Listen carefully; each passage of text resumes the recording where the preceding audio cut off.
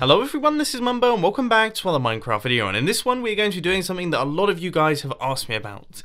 I get tons upon tons of requests to build traps, armories and weapons in Minecraft. People want them all the time, so I thought I would do one video showcasing a whole bunch of different designs for each of those different categories. Now what I'm going to do is I'm going to fly through all of the designs, and then at the end of the video I'm going to be showing you how to build each and every one of them.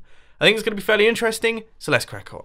So design number one is this little thing right here. If we head down to the bottom and flick this lever, you can see that all of these pistons will retract, and we now have access to chests. We've got enchanting tables, we've got crafting benches, we have furnaces down at the bottom, we've got a few anvils in the corners. Basically, we have everything that you could possibly want in an armory, and this thing is absolutely tiny. Now, one thing that I will say about this video is I'm just going to be demonstrating how to build the actual contraptions, not the inputs. If you want some form of hidden input device like a redstone torch key or like a host switch or something like that, I've done a whole bunch of those videos and I'll put links to those down in the description. When we flick this lever right here, you can see all of the blocks pop back up, everything is hidden away, and your armory is completely concealed. So the other day on Hermitcraft, I was experimenting with the new concrete blocks, and I was trying my best to make artworks by balancing them on TNT, then exploding them upwards into the water. Unfortunately, it didn't work, but I did come up with this little situation right here. Now here we have a fence post, and we've got some lava on top, and then we have some of the concrete powder that hasn't quite landed. It's still an entity. It's just half a block above the fence post. Now what that means is it's completely level with these half slabs right here. Yes, it does look a little bit strange, and occasionally you do get lava particles flying out, but any normal player will walk over this and land straight in the lava. That one's got to be a little bit deadly. The whole point of this TNT cannon right here is that it is incredibly easy and fast to build. When you're building weapons, you don't want to be standing around for ages out in the open constructing something massive and complicated, because then the chances are someone is just going to come along and kill you. You want something that is extremely quick to build. So I would say you could probably construct this thing right here in around about 20 seconds, maybe 15 seconds if you're fast enough. And as you can see, it's very powerful. You can just place in the TNT, hit the button, and then the TNT gets launched off into the distance, ready to blow up one of your friend's builds or kill off all of the enemies that you're taking on. This one is dead simple. Now this little fella right here is one of the slightly more complicated designs of the bunch, but I would say it's probably one of the coolest. Now this is the drop-down armor equipping station, and this design is the smallest one I have ever come up with. It's just 5 blocks long and only 3 blocks wide, and as you can see when we stand on top of this block right here, if we pop into F5 mode, you can see I'm not wearing any armor right now. When we hit this button, we should drop down, and then we should have all of our armor placed on us, and then we pop back onto the surface. Now this is honestly one of my favourite redstone contraptions. I don't care how complicated it is to create, because I just think it's amazing. From one of the most complicated designs through to arguably one of the simplest. Here we have some redstone dust, a block and a redstone torch powering this piston.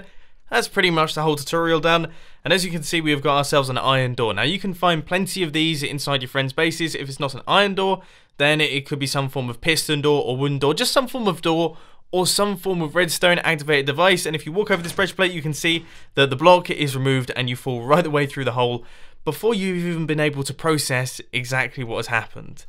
Now this is going to catch out a large number of people, so I would suggest building this for people that you really dislike on the server.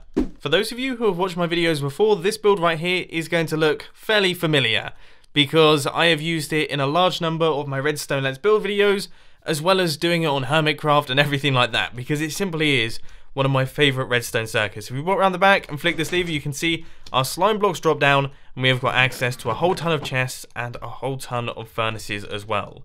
Now, if you sat there thinking, that redstone right there looks very similar to this redstone over here, you would be right in saying that. In fact, it is exactly the same. That is the wonder of slime blocks, is that they're pretty versatile when it comes to double piston extenders. Just flick the lever, both of these sticky pistons drop down, we flick the lever again, both of them extend.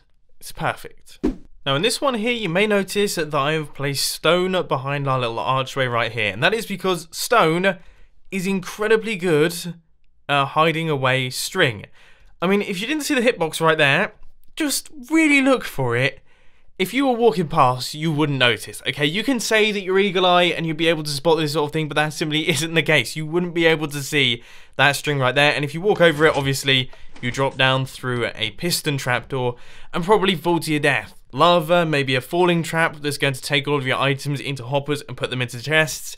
Yeah, if you fall into this thing, it's pretty bad news. But if you've created this thing, then congratulations, because it's an awesome piston trap. The idea behind this weapon is it is useful for situations where you're sort of on the back foot a little bit. Perhaps a player comes up to you and they've got ridiculous armor and they've got a really good sword and everything like that, and you're running away. Okay, you've decided, you know what, I can't take this person on, I'm getting out of here. Now this is where this thing comes in, because you're running along like this, the person is right behind you, you jump down to the bottom, the piston will close up behind you to cover you away from this.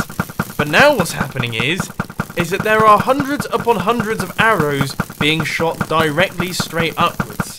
Now this means that if the player was to try and follow you down here, well, as you can see... Oh my word! As you can see, they would have been, quite frankly, obliterated by every single arrow under the sun.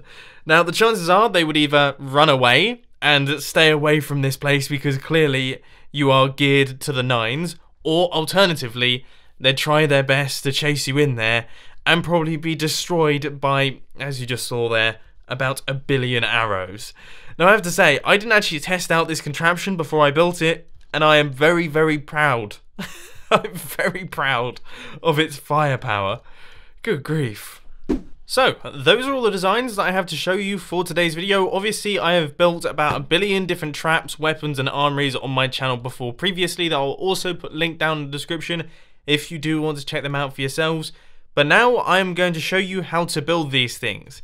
Now, as I'm sure you've noticed, quite a few of them really are quite simple, so they won't take too long, but a handful of them are just a tiny bit more complicated, so they will need just a little bit more explanation. So, for design number 1, what I'm going to do is clear out all of the stuff that we have in the armory just to make things a little bit more visible, and you will soon realise that this design right here is very, very simple indeed. All we have is a 2x2 area of slime blocks, then a 2x2 area of blocks on top of it, and then 2 sticky pistons facing upwards just like this, with a repeater set to 3 ticks connected up with a redstone line, repeater set to 1 tick, and then an immovable object on that block right there. And that is everything completed. There is your double piston extender. That is pushing up the 2x2 space, so I don't think I need a block by block tutorial for this one. For this design, you want to start things off by constructing something a little bit like this. We've got 4 blocks going around the outside like this. They don't have to be glass, but I personally like the way the glass looks. And then we have got a fence post down at the bottom there, leaving 1 block of space, and then we have got half slabs on the top. Now, the reason that it has to be half slabs is because the concrete is actually going to land level with the half slabs.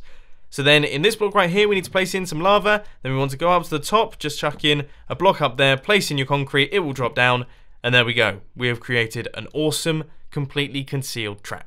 This TNT cannon is fairly self-explanatory. That block down at the bottom there doesn't actually have to be immovable. This block right here does. That's where you place the TNT, and you hit this button, and that will fire everything. Now, both of the pistons are sticky, and as I say, obsidian in the center, that's where you place the button. Repeater is set to 1 tick. I mean, once again, no block by block tutorial needed for that. This one, however, this one is a tiny bit more complicated. So first things first, you need to create a 3x5 area. Then we're going to have a block with a redstone torch like that. We're going to have a block there and a block there with redstone dust just in like this. Then you want some redstone there and a repeater set to 4 ticks, which is going to be running out into this block. Then you want a sticky piston facing upwards, and then another sticky piston right there with a block on its face, which is going to create a double piston extender. And you want a repeater running into that sticky piston, and that's going to be set to 2 ticks. Now that right there is the double piston extender pretty much completed. We have got the full extension. Now what we have to do is the retraction, and the way that we do that is by creating a falling edge monostable circuit facing in this direction right here with an item on the inside of that dropper. Then you want to have a comparator running out from that one with a block up like this, a block right here with redstone dust there, and then a repeater running straight into that piston arm right there. So if we place in a wooden button down at the bottom here, we should see that we get the double retraction and then also the double extension. That is brilliant. Now all we have to do is go up to the top like this, and we're going to place in all of the dispensers going around our piston arm like this. So that area there is going to be flush with our floor, which means that we need dispensers in there, we need a dispenser right there, and also a dispenser in the final location, which is going to be over here, which can be a little bit of a pain to place, but just chuck it in like that. Then to power all of our dispensers, we just place in a redstone torch and then a block and then 2 redstone torches on either side just like this, and then 2 repeaters set to 3 ticks on either side just like that, with redstone dust out the back right here on this side, sorry. Ooh, the new inventories are really frustrating, but that should be everything completed. So now you just want to place 1 piece of armor in each one of these dispensers. So that could, for example, be the helmets. You can fill that in with helmets, and that one can be chest plates, that one can be leggings, and this one can be for your boots.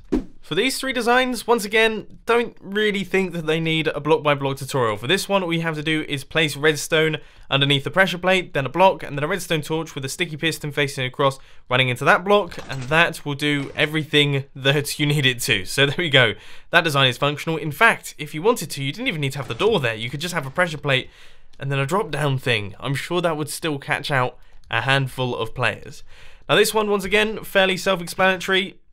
Yep, you guys get the idea. And this one is exactly the same as design number 1, except instead of creating a 2x2 area horizontally, you create the 2x2 area vertically. And that becomes a lot more obvious when you don't have all of this junk kicking around. So there we go. That is the full design, and as you can see, works perfectly.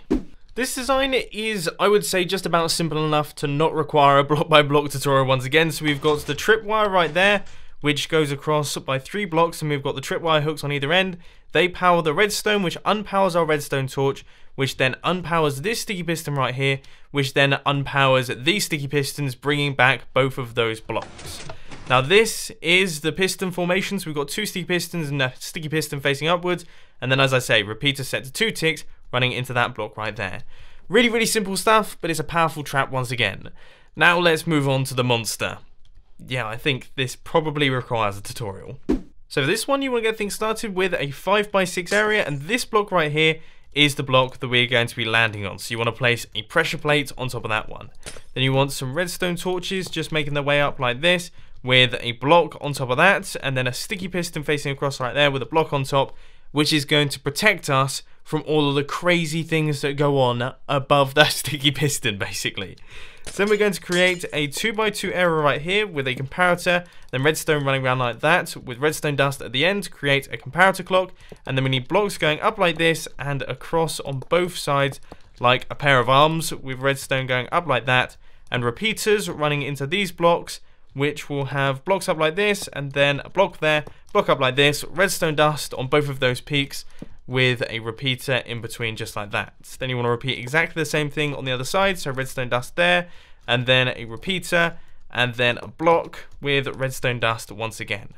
Now it is time to start placing in all of the dispensers. So we're going to have dispensers going around just like this, and we want them to make their way around that entire whole area there, and inside all of those you can place any arrows that you want. I personally quite like the thought of potion arrows. But then we're going to cover up all of these blocks, and you can drop this down as far as you like. I personally would almost suggest placing it in like this, so if the player falls in, they are going to get obliterated by arrows so fast that they won't be able to mine any of the blocks to get out, and they will probably die up at the top there. But there we go. That is everything completed. If we pop down to the bottom, as you can hear, it is working just as well as it did before. That is a ridiculous contraption. But anyway, ladies and gentlemen, that's all I've got time for today. I hope you enjoyed this video. If you did, please hit that like button, and if you really loved it, then make sure to subscribe. But thanks for watching, guys. This has been Mumbo, and I'm out. I'll see you later.